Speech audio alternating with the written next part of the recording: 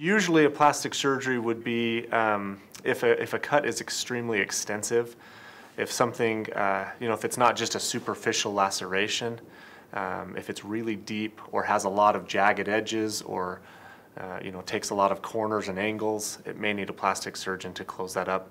If it's really deep, and especially places like the face, sometimes we see dog bites and things on the face, a lot of those require plastic surgery just for cosmetic purposes later on.